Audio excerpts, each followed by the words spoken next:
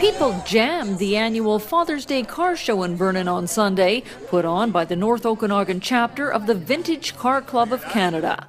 Antiques, classics, customs and trucks filled one section of the Village Green Centre as dads, granddads and their families swarmed around the vehicles. Lots of memories in the old cars, you know, and it's just a good hobby, good fellowship. You know, what else can I say? It's just, if you're into old cars, you're into old cars. It's sort of a disease, you know.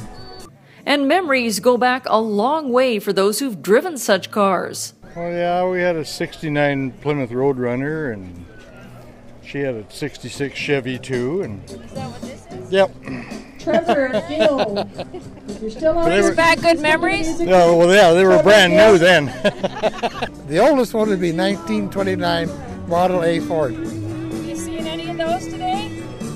A couple of them, yeah, right over there. It wasn't good in the snow, too. And it was a gas mileage was good, too. Most of the donation money from the event goes to School District 22's automotive programs. For Castanet News, I'm Kate Bouey in Vernon.